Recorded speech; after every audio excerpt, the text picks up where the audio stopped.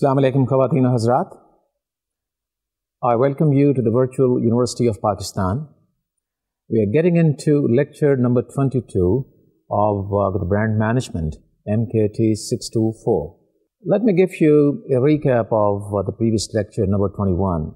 We learned basically the concept of brand extension. Why do we have to get into brand extensions? That is what we discussed.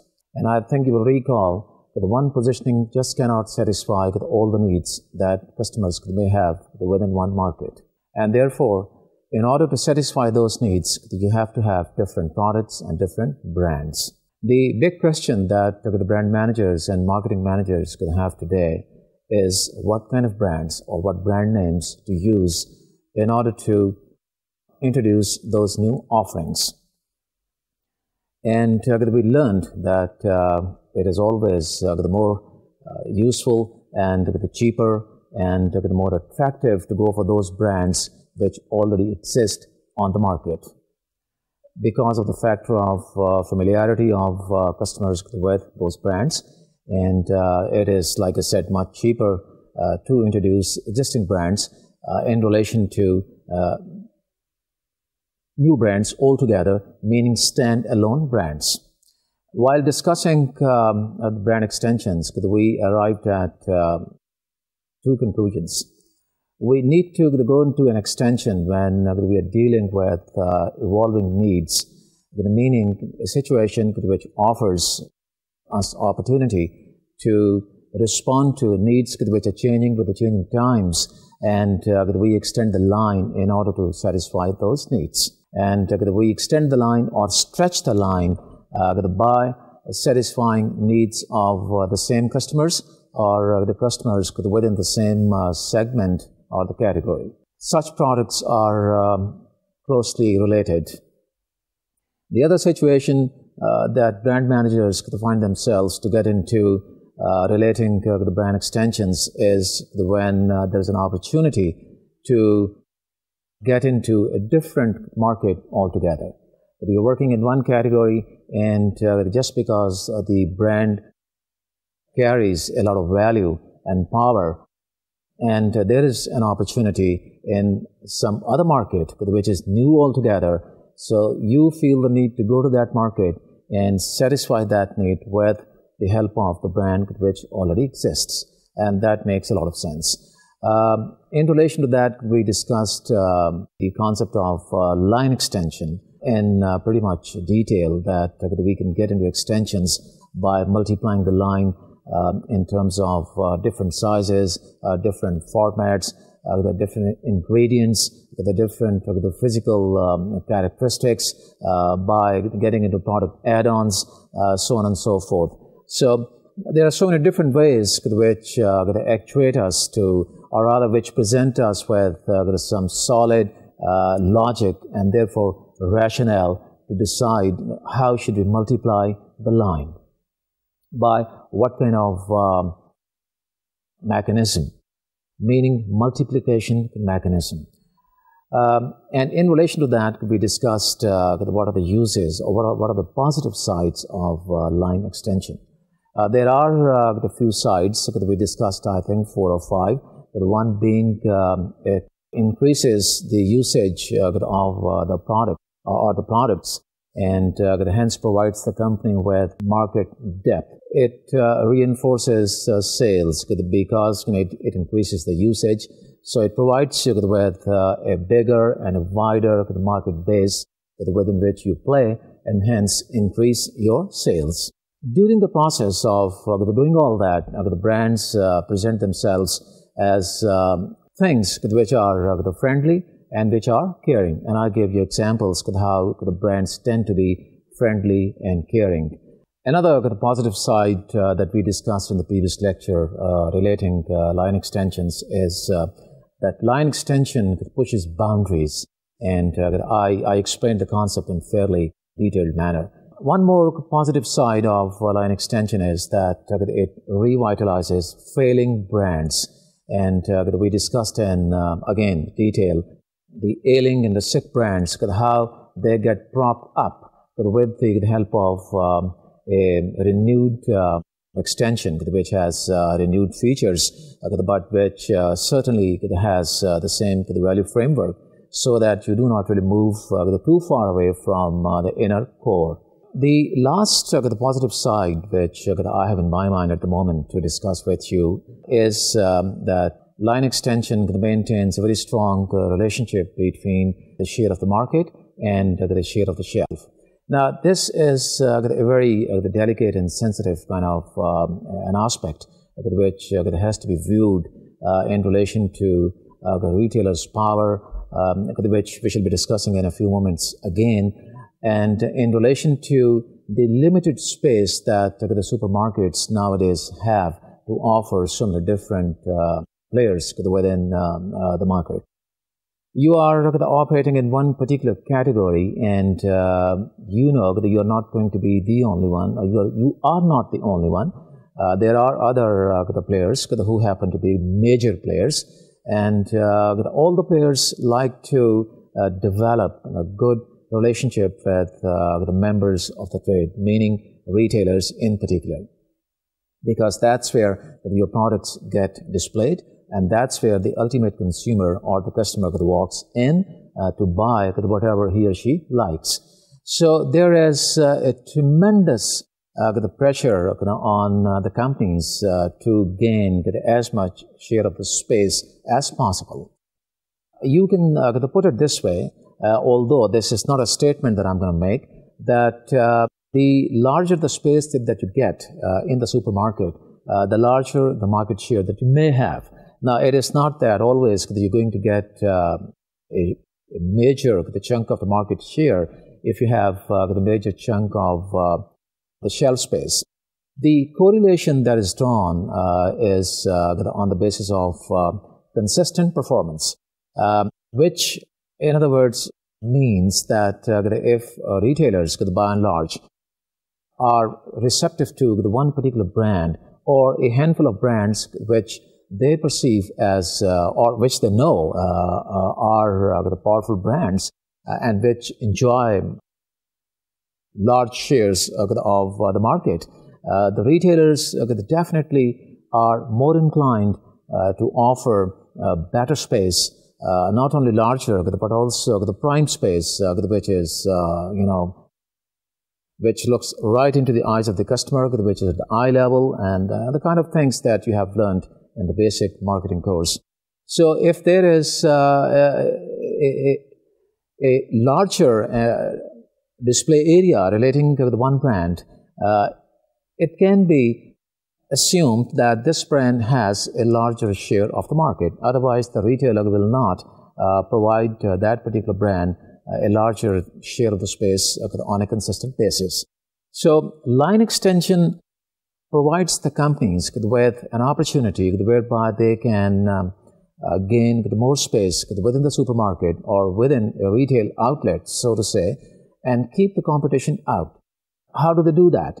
I think it is very obvious that when you have a strong brand and you have more than one offering, it goes without saying that retailer is going to be more receptive to offer more space, or space, not more space, space to all those new offerings, thereby providing you with an aggregate space which is more than had you had just the one offering. So that is how line extension maintains a good relationship between the market share and the share of the shelf space. Now, having said that, let me now get to the negative side of line extension. Like I pointed out to you, everything has the negative side also, and line extension also has a negative side. What that side is, what the side is, let us take a look at that. First of all, I would like to maintain a connection between the last, the positive side of the line extension, which is the relationship between the market share and shelf space share. It is that particular area or that the particular arena from where stems the power of the retailer. Retailers are so sought after entities, and companies are so much interested in cultivating good relationships with the retailers that there is a tremendous competition between the companies to get the better space at the shelf. And the more the brands that you have on the market, the more power that gives to the retailer. Why? Because all the managers that are sitting in all the companies are working on similar lines. And this is what we keep discussing frequently, because they all are into professional marketing. They do understand that one positioning cannot satisfy all the needs. So they have similar parameters on which they decide their decisions to go for different brands. So in other words, they all work with objectives which are very similar. And in the process, what happens that at the end of the day, they all end up with different products and with different rationale. I mean, those products are supported by different rationale. When that happens, that creates what you may call bottlenecks at the retail level. Those are the bottlenecks which necessitate for the retailer, a typical retailer, to think which products to accommodate more and which to accommodate less. Now, naturally, a retailer is going to be more receptive to those brands which are more powerful and which enjoy a higher level of sales, because it is all about the business. The game of business is free of any emotions, and therefore maintaining relationships does not really center on how close you are to a retailer in terms of your the personal behavior and personal relationship. It is all about business objectives. If you have a powerful brand, a valuable brand, which offers good value and power to the retailer, also your personal behavior and relationship with the retailer is going to be of value. If it is the otherwise, meaning the brand is not very powerful, the relationship is very positive, it will not take you that far toward achieving your goals. So retailer power is the one thing which becomes the negative side of the line extensions. And in the case that your brand does not happen to be a powerful brand, and somebody else's brand is a powerful brand, and that brand that offers so many different offerings supported by very solid and logical positionings, and thereby keeping you out of the relevant space. To counter this kind of a situation, all you can do is to try to make your brand valuable and try to get as high on the brand value pyramid as is possible. One of the implications of retailer power is that it leads to the discrimination, and discrimination is obvious because of the factors which I just cited. When you have a brand which is less than strong, which is not very powerful, naturally you get pushed out. And when you get discriminated against, you resort to tactics which you might call promotions, but you get into those promotions at that particular juncture only because, as the marketing people, you are a little desperate, You have to regain the shelf space, and you have to regain the share that you have lost in the market. And you resort to promotional tactics. Those promotional tactics may not be very positive all the time. Why? Because it is not only you, it is other brands also which are not very strong and also have been discriminated against. So you all, on your own, but very independently, to get into those promotions, and the whole thing snowballs. It increases in intensity, and it leads toward what you may call a price war, because everybody's offering, buy one get one free. I'm going to buy one and get that much discount, And when everybody is trying to push and precipitate, sales by these kind of promotional tactics, the result is the market gets very price conscious.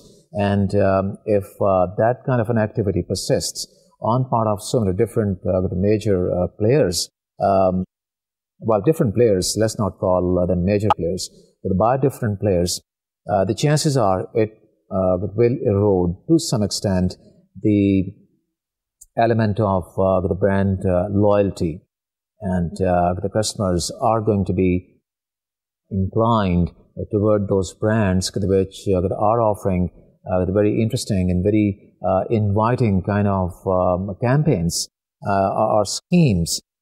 That is where the brands start losing loyalty. And there are situations in which the market leader, meaning the most powerful brand or powerful brands at the top of the pyramid, they also have to follow suit, feel dragged into that price war kind of a situation because the market leader thinks that the competitors have made things difficult for them, and they have to give them a dose of their own medicine, meaning that they must be taught a lesson. And in thinking so, they also jump on the same bandwagon of the so-called promotions and start getting into the price discounts and cuts, with the net result that it becomes kind of a full-blown price war in the market, where the weaker ones get pushed out, and they might be crowded out, for all times to come. This is what does happen in the markets, and those who can withstand the rigors of the war may survive, but then you see at a very heavy cost. But the net result of the war is that people become, the customers become so much familiar, so much accustomed to the discounts that the points of differentiation get eroded, and everybody likes to buy those products or those brands within that particular category at discounts. The brands which at one time enjoyed the very top level of the brand value the pyramid, they also slip down, and a time also comes when all the major brands have to start kind of a new life, talking once again or working once again with the basic attributes and the features which is the bottom level of the value pyramid. So this is the one negative side of the brand extensions, which must lead us to believe that any extension that we get into has got to be based on certain solid logic and a rationale. Without the meaningful points of differences and without very forceful kind of reasons, that we should not get into meaningless differentiations and therefore meaningless introductions of the line. We should refrain from that kind of a stretch. The second negative side of line extension is what we may call lack of scale economies, as against a mono product, meaning just one brand and one product. Handling and managing a variety of the products or brands is cumbersome. It is difficult in relation to production, in relation to inventory, in relation to logistics, and in relation to costing point of view. How these problems come up, I think it is obvious that you are dealing with a bunch of products as against just one product. But when you have just one product, the whole assembly line or the whole operation, small operation or a big operation, whatever, the whole operation is concentrating on producing just one brand or just one product, which is the mainstay of the company. Conversely, you are dealing with a situation in which you have 4 or 5 or maybe even more products which have different formats, which have different sizes, which have different tastes and flavors, which have different ingredients, and therefore different packaging and different this and different that, meaning all the mix of variables relating those the products are so diverse that managing all those becomes more challenging than managing a mono product. So we can say with confidence that a mono product is a large volume product, and the extended brands or extended offerings are low volume or lower volume, I shouldn't say lower volume items.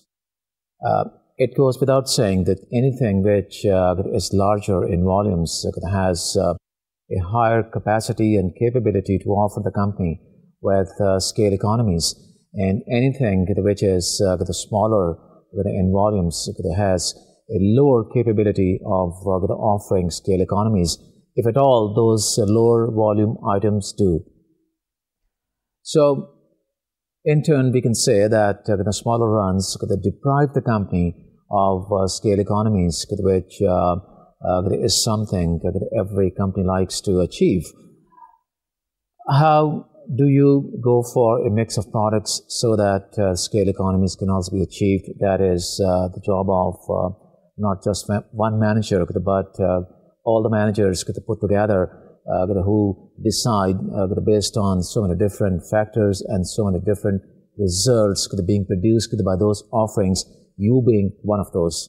No question about that. Mono product is cheaper to produce, and others are diverse products are more expensive to produce. This is the net result.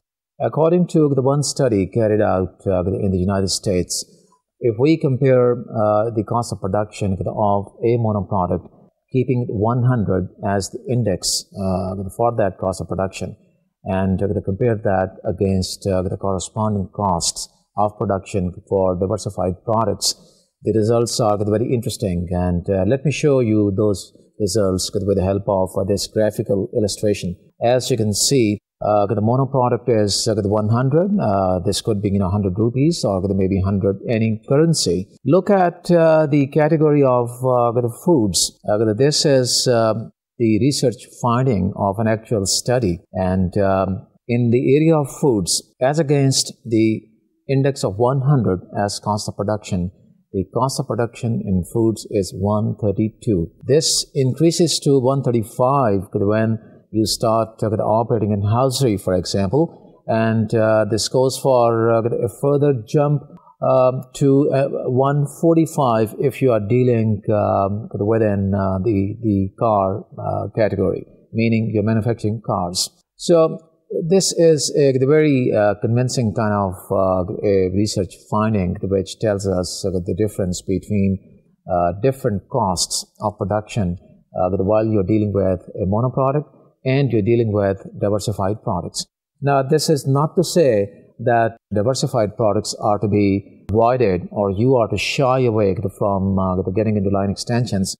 This is to educate you on the side of the line extensions, which has a direct bearing on costs, and therefore you being the brand manager must know how that cost factor comes into play and what are the implications and how to handle those. And we're going to talk about that also. So we can also say, based on this factor of scale economies, that scale economies get hurt if you are dealing with a mono product, and that mono product has huge volumes that are spread over a huge geographical area.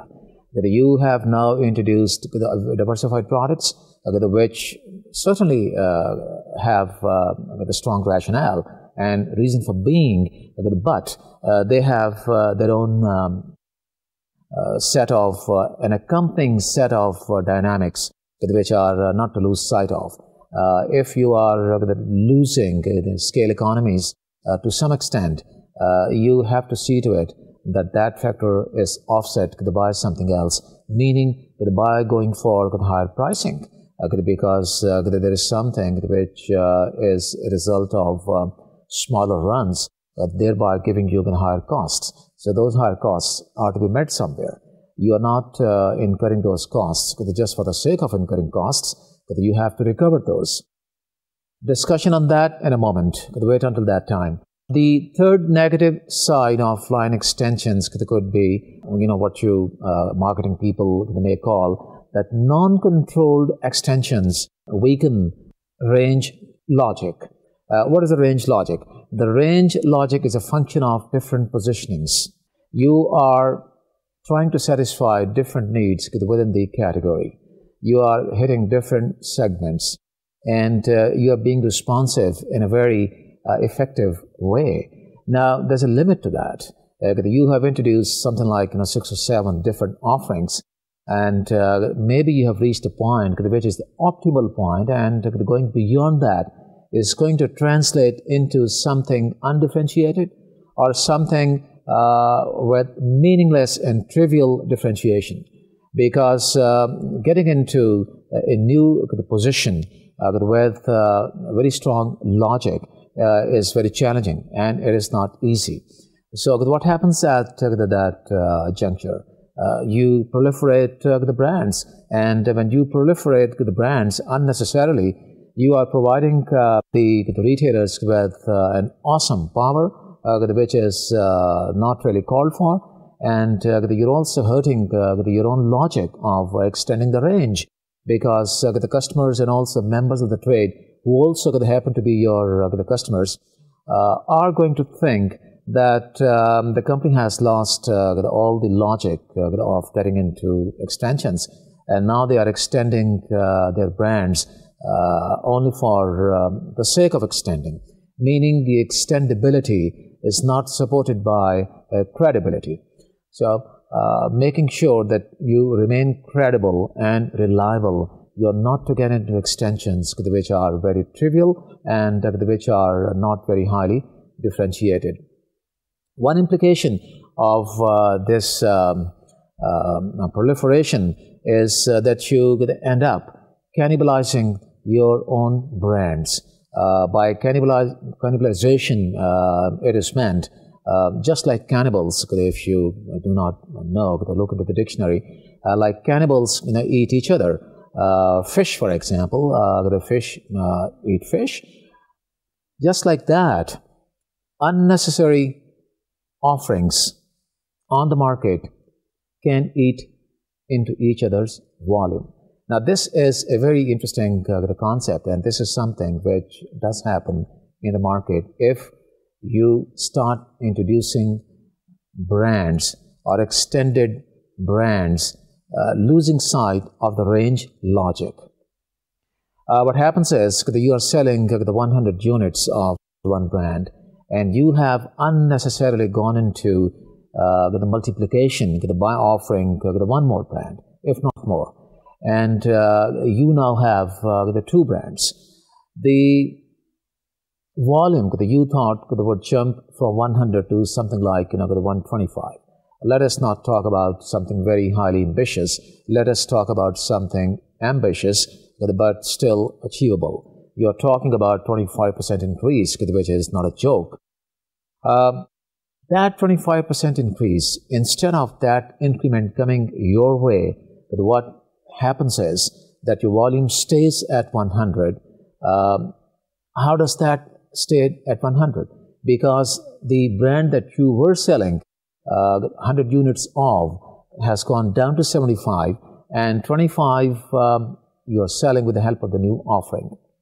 So you are static, and you think to yourself, I think it is quite a frustrating and embarrassing situation in which you may find yourself if you still have the same volume, and you have gone through all the hassles of developing that new entry, and the hassles of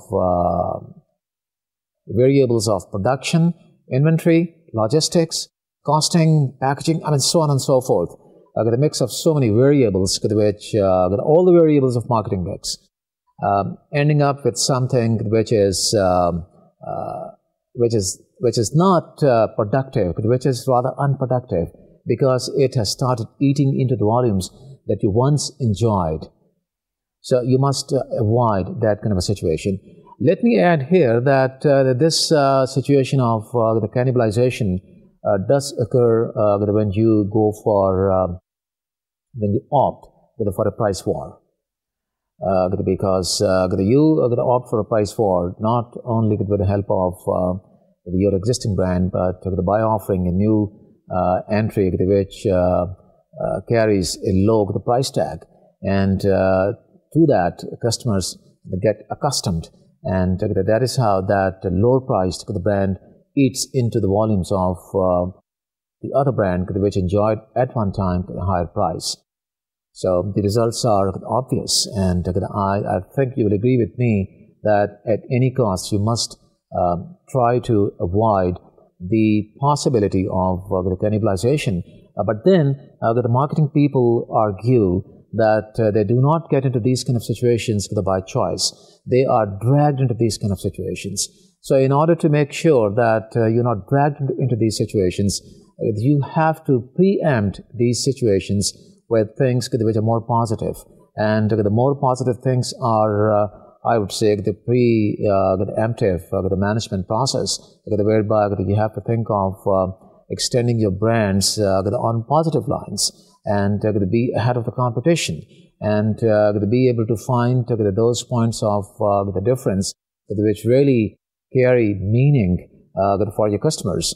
If you follow that logic, then you do not lose sight of the logic and run into a situation which becomes embarrassing for the marketing department, and which does bring the marketing department under a tremendous pressure from the top management and all others within the company. So having said all that about the negative side of the line extension, let us now talk about the reaction which the managers show to the negative side of extensions, meaning what are the fixes they can go for in order to make sure that the effect of the negative side of line extensions is offset, or if totally nullified. If not totally nullified, it stands offset to a large extent. One of the practices which companies could have started undertaking, I would give you an example of a huge multinational, the P&G, the company into a host of the consumer items, started desegmenting or counter-segmenting, that's what you may call, this is part of the marketing literature, by the way, their product offerings, their brands. And in early 90s, which is not that far back into the history of marketing, they shrank their base of brands by a factor of like 20 to 25%.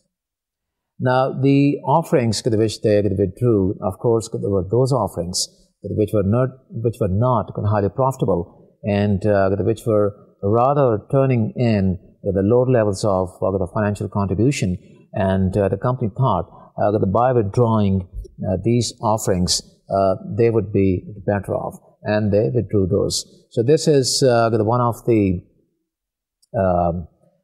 steps which the companies have started taking. And you will also agree with me that the proliferation also leads to the consumer frustration. And we can relate this consumer frustration with what in one of the lectures I talked about as consumer revolt. So in order to see to it that there is no consumer revolt in the marketplace in terms of their brands, companies like the one I have mentioned have started getting into the concept of desegmentation and a counter the segmentation, because they are convinced that with lesser number of brands, they are going to make more profits than by offering a larger number of brands. You are an expert by now on these matters, and you will know why I'm talking about that, because it is not only customer revolt, it also is the cost of production. And just imagine the advantages that follow by withdrawing a few of those entries which were not profitable for you, and you are a happier lot, or a happy lot if you were really frustrated and angry, by concentrating on just those which are profitable and which have all the potential in the world to keep the company very viable. What are the immediate actions which companies can take apart from counter segmentation or desegmentation, in order to see to it that line extensions do not really carry a lot of negative factors, meaning the negative side of line extensions does not outweigh the positive side of line extension. One of the factors which the companies have started following, apart from the counter and desegmentation, is to have improved the cost accounting systems. Now, my intention here is not to get into the cost accounting side of the brand management, but this most certainly is one of the factors which have to be understood by brand managers, because it is seen through the marketing literature and through the practical experience, in most of the countries of the world, that many companies lack the good costing systems. You might be astonished to hear that, but that is a fact. The marketing history and marketing literature is full of examples dealing with the companies that do not really have very good costing systems in place, and therefore running into situations in which they do not know what kind of costs to charge what kinds of different brand heads.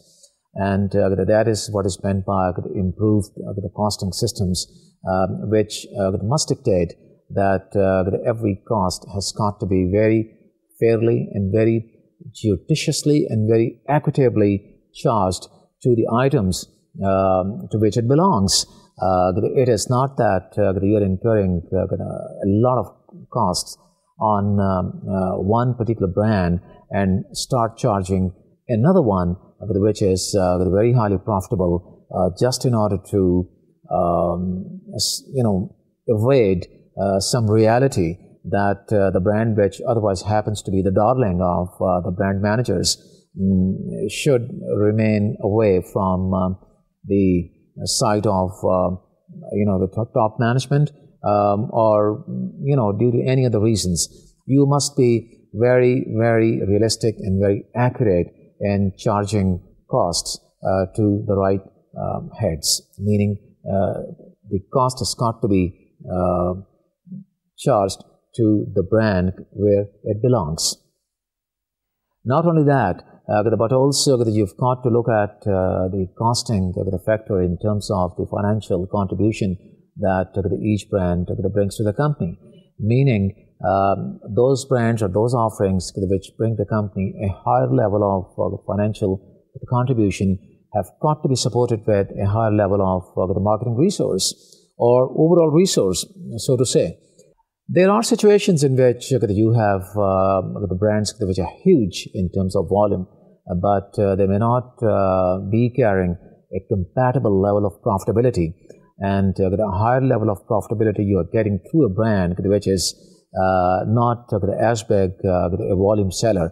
In that kind of situation, the big argument or debate within the company is how to divide the resource, meaning the marketing resource, very judiciously. Well, different situations carry different dynamics, and being the marketing people and being the costing and finance people within the same company, you are going to be in the most appropriate situation to decide what to do. But as the logic goes, the brands with higher levels of financial contributions have got to be supported accordingly. Meaning the brands which attract the occasional buyers it cannot be supported or should not be supported as much as you support those which have a huge following. Third factor which you must take into consideration while you consider how to offset the negative side of the brand extensions is to take salespeople into the fold. And when I say taking them into the fold, what I mean is that salespeople have got to be able to define everything, every single offering in its sales context. And whatever they do in the market or whatever they insist on introducing, because the marketing process, as you all know, starts from the market. And people who are in the market all the time, perpetually, they're the salespeople. So it is the salespeople who come back to you again and again, suggesting to you that this is the kind of offering which we should have in order to satisfy that particular need of the target market, because they are the people. Remember, we talked about that earlier.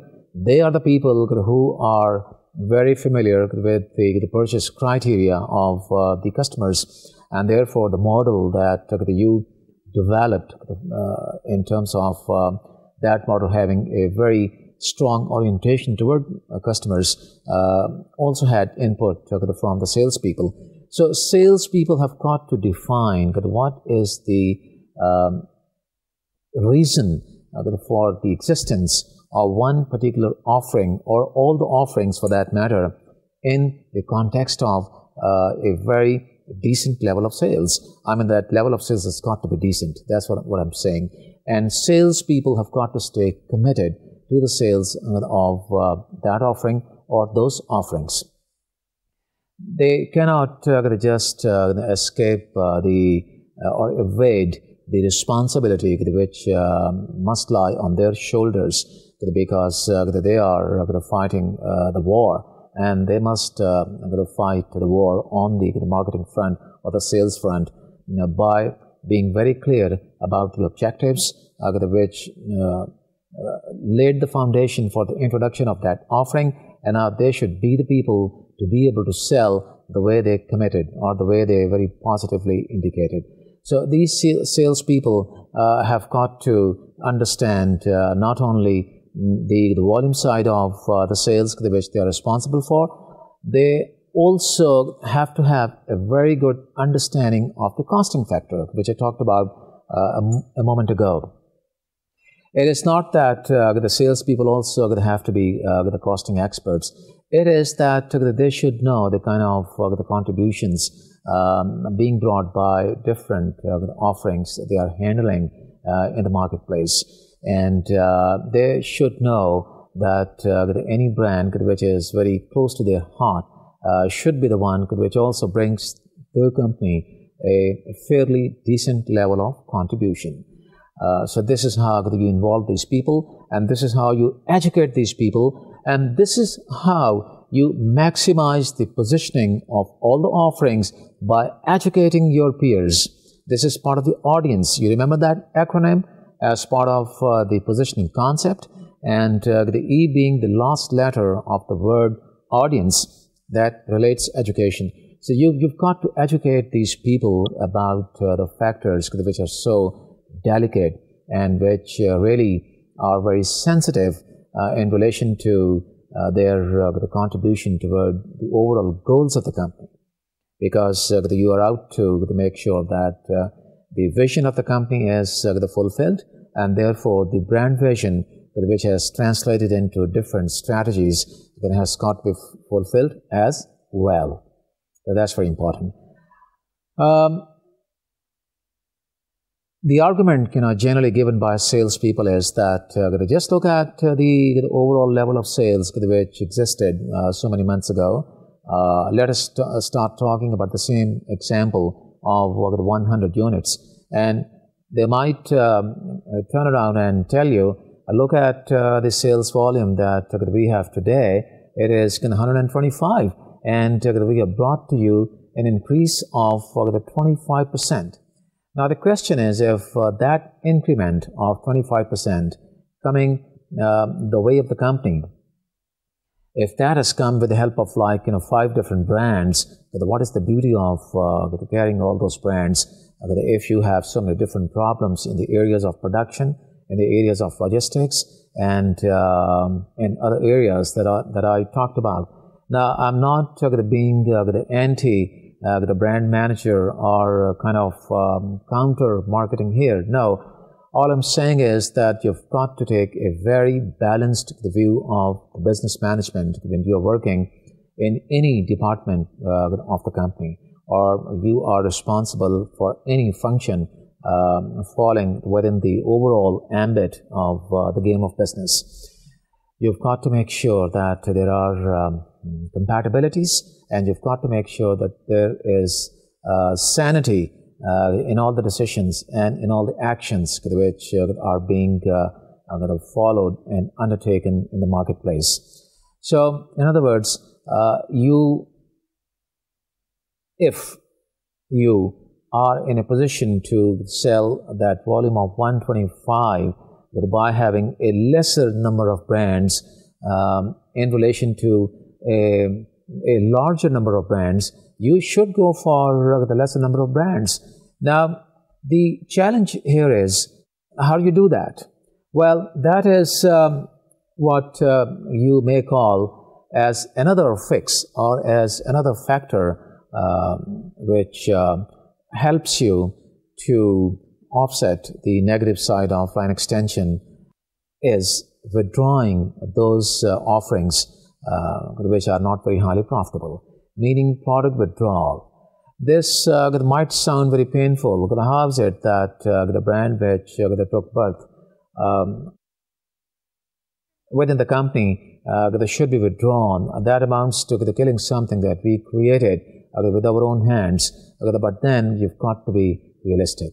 Now, the important thing and the most sensitive thing here is that you are assuming a situation which is a situation of brand proliferation. You are talking about a situation which may lead to the cannibalization, and you are talking about a situation which is not very attractive in terms of the number of brands that you carry and the relationship of that with the level of volume that you have. Now, there's got to be some kind of sanity. There's got to be some kind of equation, So you should withdraw those which will not turn your customers away. That is where the key lies. Now, you might argue, how is it that a brand which has some following, maybe it has a very small following, some customers are going to be turned away, and they will switch over to competition? Well, the answer lies in trying to retain those customers to your other offerings. And you can retain those customers to your other offerings by talking or by communicating a lot of sense about those which you want to retain. Because what is happening is, if you are withdrawing on the one hand, you are fortifying or strengthening others on the other hand. So those which are fortified by you should be the ones to win over your customers in small number, of course, who switched over to your offering which you have now somehow decided to withdraw from the market. So that is all about the withdrawal. Having talked about that, I would say that that completes our understanding about the concept of line extension. Having done with that, let us now start talking about the concept of brand extension. Do not confuse that with the overall loose terminology which we use in the marketplace by calling everything brand extension. Brand extension, like I told you, is that we deal with different categories, that we deal with different product areas, that we deal with different opportunities which are being offered to the company to get into different markets only because their brands could happen to be valuable and the brands happen to be highly profitable and very powerful. So you get into brand extension. What is brand extension and why it has come into so much practice nowadays? The factors that we're going to talk about are very close to the ones that we talked about in relation to line extension, but there are certain subtle differences, and we've got to have a clear understanding of those subtle differences so that we should not be the ones to start making decisions, very sensitive and very strategic decisions about getting into a new area altogether, which may be very hostile and which may not be very business friendly in relation to our company. Not in relation to overall business, but in relation to our company. So what are those factors that we've got to have a very clear understanding of that? And I shall, as a matter of fact, look forward to the talking about those factors with you in the next lecture, because it looks like we are running out of time. So Allah Hafiz until that, and see you in the next lecture.